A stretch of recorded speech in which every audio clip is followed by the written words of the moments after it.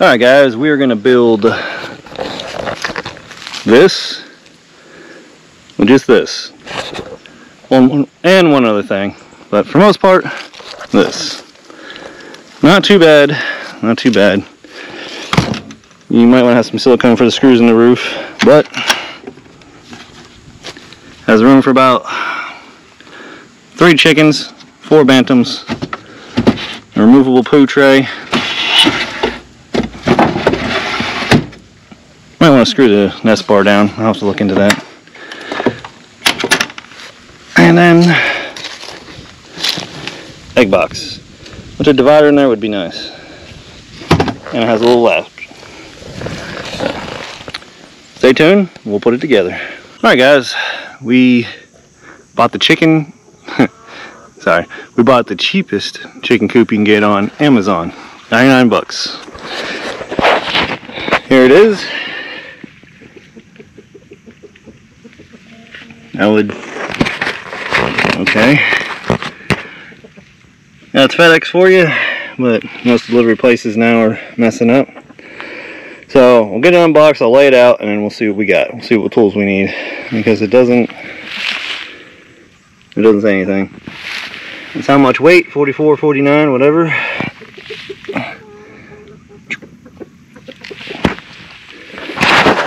So I'll get it unboxed, I'll lay it out up here where the chickens are. They're hanging out. I got one that's pecking the feathers off of everybody. I think we got them isolated over there. But I want to get this set up for spring when we hatch some small ones. Plus I want to give you guys an idea what size it is. Because they have little kids standing next to the picture. 99 bucks. The next one up is like 700 bucks. So I guess it could work for rabbits too. Looks like it has a raw egg box, so we'll check it out.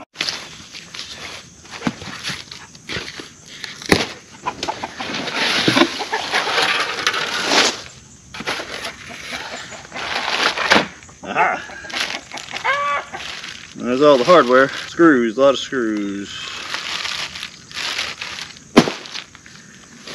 Alright guys, I got all the pieces laid out. It's going to be small. So it'd be good for bantams, 1 or 2. It is pretty small. You can tell by the pieces. I mean, the pictures are very deceiving on Amazon, but for 100 bucks, you gotta kind of know. But this should have a little house, a little pull-out tray. It would be good for when you first get little chickens. You want to get them out when they're small. But once they start getting bigger, it's not going to be any good. Because I mean here's my hand. You can see it's not very big. It's not very stout, I should say. It doesn't look. So you want to be careful with that. To come with some roofing material. And all in all, it's fairly small. Got the instruction book, and then here's the hardware. For the most part, it looks like Phillips screws, lots of Phillips screws, and then there's a few bolts. So let me run and grab my impact driver, and we'll start to assemble it. And it has a clear roof over the yard. There's that one little piece I just showed you. So it's as tall as the whole house. So you can tell it's going to be. You can tell it's going to be pretty short, pretty small. Let me go grab some tools. Alright, 3 pieces you need. One thing to look out for is make sure your screw holes on each of these pieces is at the very top. And then you're going to need this little square piece. It's got the little pegs. You're going to fit them into the little holes on the side. Make sure your wire is stapled on the inside. Everything's going to be on the inside. Get your little P3 or P2.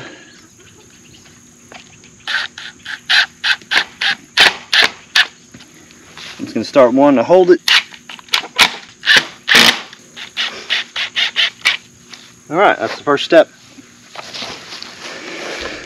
That's what you're going to get. Little side panel, other side panels.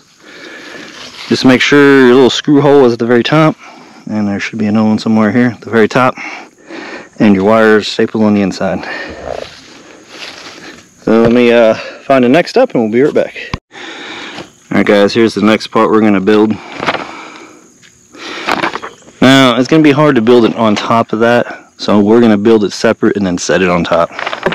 The things, just look at the picture, things to look for, especially hinges. So your hinges are going to be on the outside, and there's the dial holes for the dials. These have little dials that go into the holes, kind of line it up. That's what we're going to look for. Instructions are pretty lackluster, I do say. You just got to kind of look at the picture and take your time. Pop out the... It does smell like it's made out of maybe a cedar, a certain kind of cedar, so maybe that'll help it. And again, look for your holes where your dowels will go. I'll tell you the inside. I'm going to start this screw a little bit because I want to get the other side popped in. Make sure that little wooden notch is on the inside. The chicken door, it slides to the side. The door part's on the outside, the little handle. This is going to be what your inside looks like. We'll get this started in here. Again, it just goes into the little hole and pegs. Has pre-drilled holes on each side. I'm just going to snug it in there. Now if you want, you could probably get a little wood glue or whatnot and run down there. Little wood glue and run down the sides before you tighten everything up. And that might give you a little bit of better stability.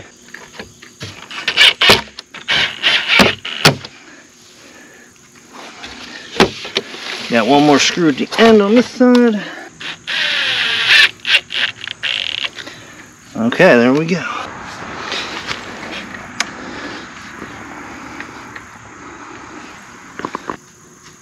If you're going to glue it, just make sure you got everything the right direction. Okay. So that is this piece built. Now we got to set it up on there and see if we can get it drilled into the screws into there.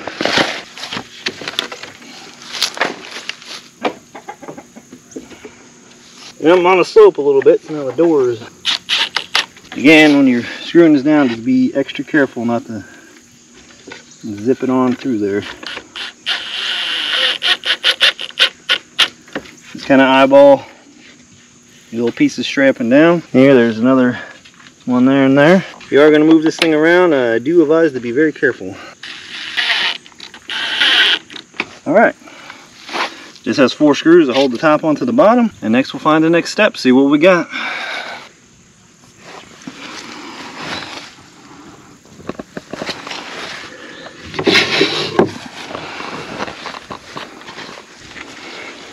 It's just this bar. I'm pretty sure it's the roost bar.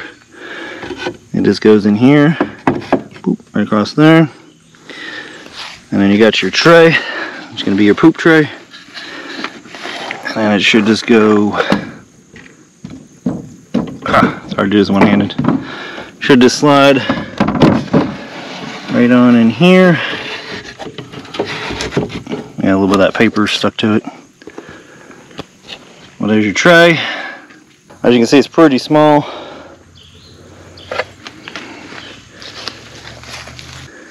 Alright, next step, what do we got? We got that in, we got the bar and the poop tray. Now we got to find our 3 pieces. Our 2 angle pieces up there, and I believe that piece.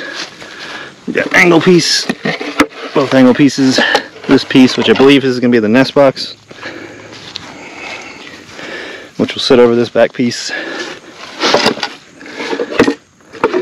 And what you're going to look for is, this is going to be the inside. See how it's, whatchamacallits. That'll be your inside. And that'll go, we can get it lined up. And this is going to add a little more structure to it. This looks like they got it bolted, which is weird to have this little lip here. This little lip's going to allow where water and stuff can sit. Should have been all the way out. keep it. I see why they did it though, so you can bolt it. It gets bolted together right here. So make sure this is the inside. And you have your other piece. It's gonna go right over there. And the bolts are gonna, ow, watch out for that, it's a little sharp. Bolts are gonna run through and it's gonna bolt it to there. And your back piece. Your back piece is right here, which will bolt them two pieces together. Which same thing. All this little lip stuff and stuff is going to be your inside. And you got your pre-drilled screw holes. Which are going to fit in here. So I'm going to get the bolts and we'll bolt it together. Through. It's showing I'm going this direction. Got the nuts on the inside. I have my mini nice little adjustable guys. Sometimes you carry these in your pocket and they come in handy for all kinds of stuff.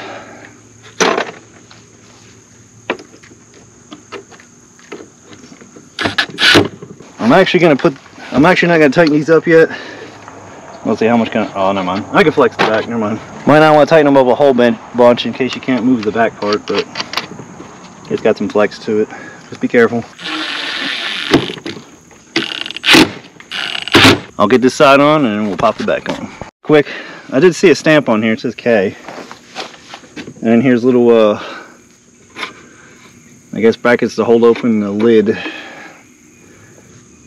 Let's get the back on. I don't believe this is painted. I think it's just primed.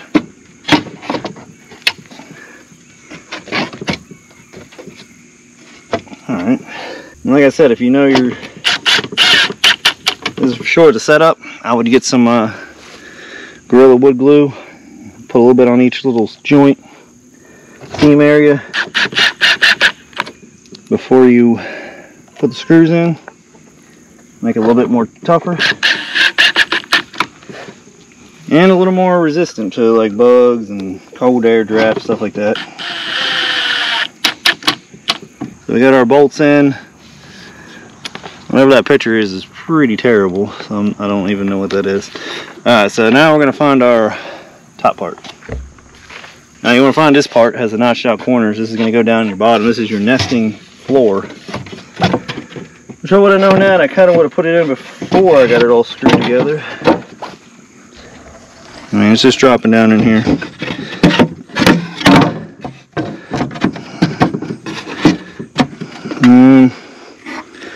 There you go. I guess it's so you can take it out and clean it.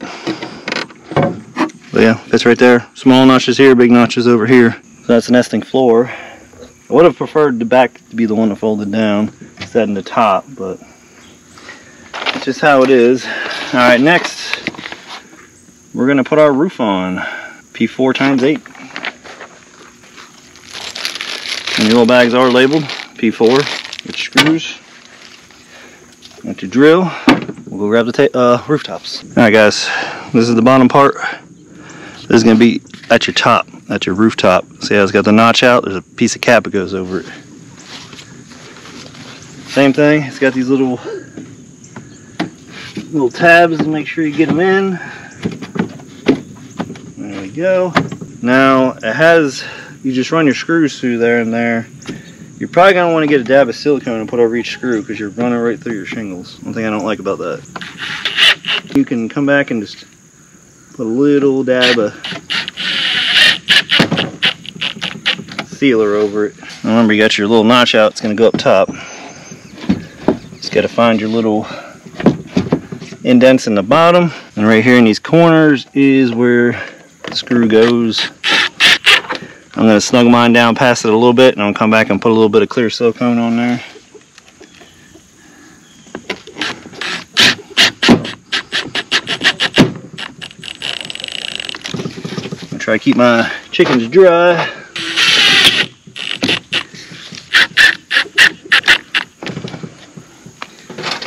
We're supposed to put the ramp on too, but we can do that in a little bit. Getting all these big main pieces out of the way. We'll do the ramp before we do the front part, because then it'll be hard to reach in. This piece goes across here. Let's see if they want to put it on now. Alright, yeah, there you go. So now you get your little roof piece. gonna be this little shingled piece right here. And it'll drop in right over the top. And it's gonna have 4 screws again, which is gonna be your last. Well, they give you an extra one. But like I said, you want to sink it just a little bit in, and then put some clear silicone over it. I think I have some left. I installed the electrical box for the trigger on the porch, and I put silicone all behind it. This is like a roll-out roof shingle material. So if you're in the south in the summer, this is going to get pretty warm. I'm not sure how good the rain is. Shouldn't be a lot of rain hitting this. It's such a small square area, but there's going to be some rain hitting it. Also got ourselves an egg out of the chicken tractor over there. But your little ramp, I'm actually using the ramp as my workstation. So we're gonna have to switch. Got a bag here. We'll just throw our stuff on the bag. But just like how we built ours, sorta, this one has hinges that they're using to put it up. It's just gonna go right over here in the front. And you can put your hinges right up there. It's kind of centered in the door opening. So let me get that done. And I'll come back and I imagine, let's see, well, we got to do the back piece. There's a piece of wood with like a flexible plastic that's going to go on it, so you can lift this up and down and the water can go off of that. And the last parts we'll be doing is the last run pieces. There's a tie piece, 2-piece, and then there's like a clear roof, greenhouse roof like thing.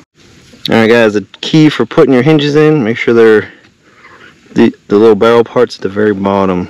If you put it up too high like I did the first time, the door can't shut. But see what they got their screws. Just make sure your hinges are right at the bottom part there. And this will lift up. So there we go. You can close it at night. Okay, here's the rooftop piece. The bottom part has a latch. Make sure both your hinges are flipped down this way before you start screwing them on. Because if you got one flipped around and then that one, it's going to be a pain. Now this, you just kind of look at you can measure it, but I'm just going to kind of eyeball it. Look at your overhang here and here. Same thing there. You just kind of want to center it. You know, look down the side, get it, you know, whatever you want to do. And we're going to put this, I'll probably end up pushing down just a little bit because it's a little crooked. I'll push it down and I'll screw this in. And then we got this little weather bar we're going to put in. It has like a little clear piece of plastic that kind of keeps the rain and stuff out of there. Alright, we're going to install the rain guard for the nest box. You do got to drill through the plastic. No, wait. Alright, sorry. I was wondering, you shouldn't have to drill through the plastic. It's better to put it this way. It'll keep it curved and flat, so make sure your plastic's on the inside, your wood's on the outside. Pre-drilled holes on the out. The instructions are not super duper. They're also not that bad either though. Alright, it's on there, it looks like. Get you guys a view of what we got. Got this little locking mechanism. You gotta kind of fish it over, come out, and that kind of, you can raise this up.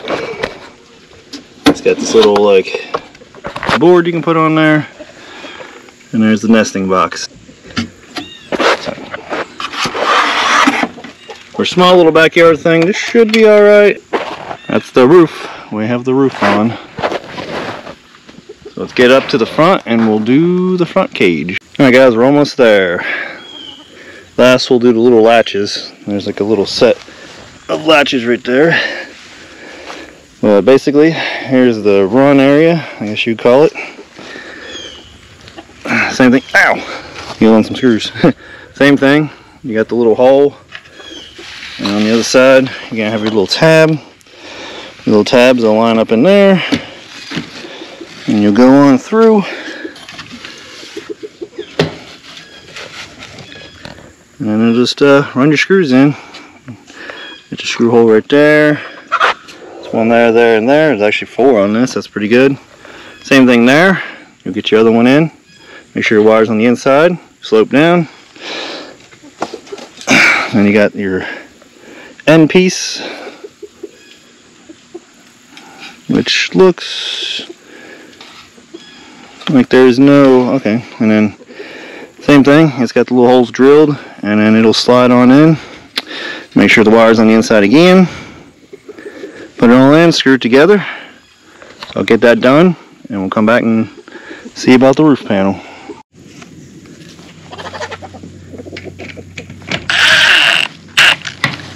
Alright, there's your 4 screws, which is good. Should help strengthen that up a little bit, which it did. Just be careful. Walk them in slowly. Make sure you don't crack it. So far, it's fitting. I haven't had any fitment issues yet. So, that is a good thing. Get the other side, put the other side on. There's the door. I'm sure there's a little latching plate that mounts in a little loop right here. And the same thing here, will be one there, and then there'll be one there. That should be it. It's gonna have that little bevel on that edge. It's gonna go down. Slide up under there. This is gonna be your bottom part, because see, it has these little cutouts. The water and stuff will drain out through there. If you don't do that, then it's just gonna puddle up. So, and that's gonna be your top part. You're gonna run your screws down. There's 4 of them. And then all that left is the latches. Alright guys, forgive the sun, shadows, whatnot, but this is how these hinges are going to work. They are spring loaded. Hold the wrong direction. Pops open. So you're just going to have to bolt them on the opposite side of the door. Give yourself a little bit of room. So when it's unlocked, the door can swing. And then when it's shut, this will keep it from opening. It doesn't have that little loop piece like most of them do, but that's how it'll go. There ain't a whole lot of room, and there's only 2 little screw dealies, so that's how they have them. You can upgrade yours later on if you like, but let me get them on and we'll take a look and then we'll wrap it up.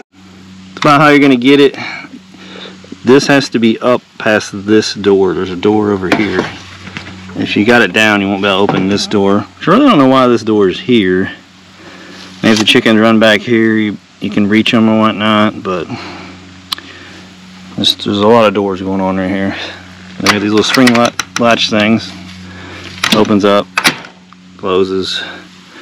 Here, I decided to use longer screws. You don't got a whole lot of room to play with. So, then I also forgot to tell you guys it has a little. But technically, if you want to get chickens that ran under there, you could just pull this out and reach down. Now this door I feel is kind of unnecessary. I'd probably just block it off. You just run a long screw through here and there. But I'm going to put the latch on it. Maybe the wife will get rabbits for her school or for her classroom. Heck, this thing's not even that big. It could probably fit in a classroom. You just get one of them, was it AstroTurf? Like a piece is like $15 for that size. So, I don't know. So we'll put this on. They kind of shorted me on some screws. So, but then they also gave me some longer screws extras. So I'm just going to use a little bit longer screws. And the way you got to do this, sorry for me the camera, and they got this block of wood here. Now normally you want to be back more where you can get, oh, this is crooked, where you can get a better bite. So it'll probably work here. But the other ones, it would have been back too much and it wouldn't have worked. So here is probably alright. You get a view from the grass. I wish my bit was magnetic. This wood's kind of soft. You can kind of just push it in and it'll hold it. It's a little crooked, but everything's be easy with that.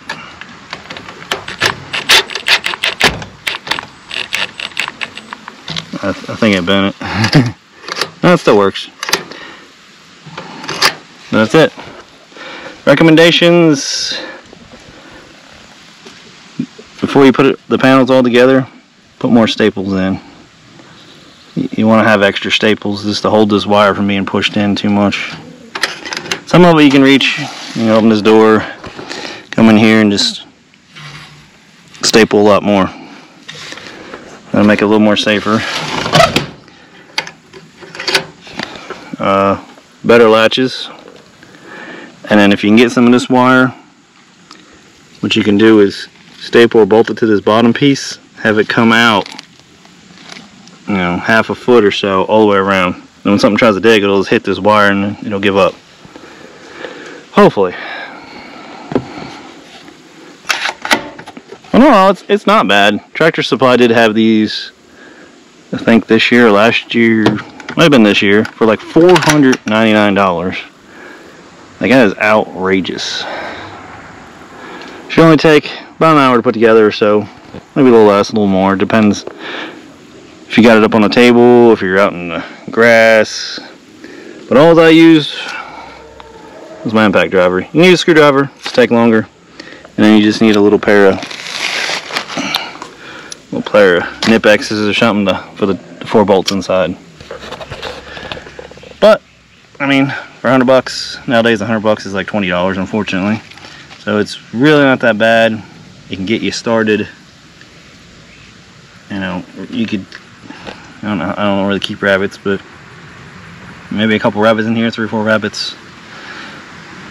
If you wanted, you could eventually get one more, which is kind of annoying, is the shipping and handling.